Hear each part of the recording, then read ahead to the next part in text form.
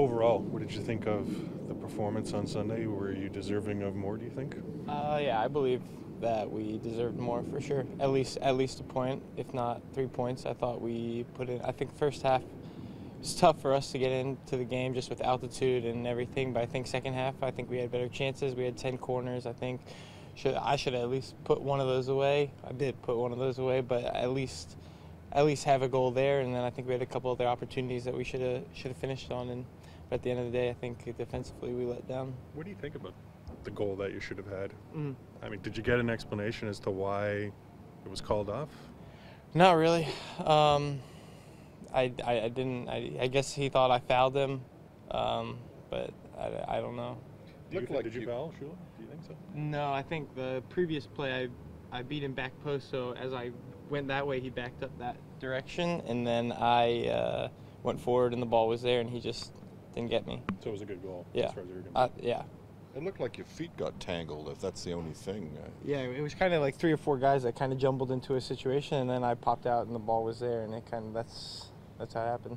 How do you enjoy having Jovinko deliver balls on set pieces? He's pretty good at it. Yeah, I love it. I mean, Mike's great at it as well, so it's nice to have both of them hitting balls into you. You had a whole new back line. You were playing with Simonin the first time. Apart from a couple of occasions, it seemed to go fairly well. How would you assess your partnership with Clement? I thought it was great. I thought for his first game, I was really proud of him and how he played and composed, and we talked a lot. We're communicating, and I thought it went well. Then two set piece kind of plays. I thought we did well. What happened on the winning goal? We were overmanned. There was 4 against 3 in the box, and I guessed on which guy to take, and I thought Jackson might be able to get the guy in front of me, and I thought Devin Sandoval was the most dangerous player at the opportune moment, and so I jumped there, and I thought Jackson might have a spot on the guy behind me. And You just didn't pick him up? Yeah.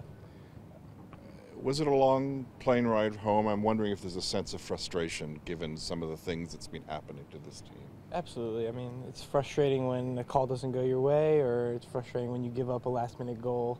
But at the end of the day, we got to push forward. It's the 3rd game. It's a long season. We have 31 more games, and so we're still figuring ourselves out. We didn't have a full lineup, played against 10 men. I mean, we're still not showing that we're the team that we're going to be at the end of the year, and so I think just keep pushing along, and eventually things are going to go our way.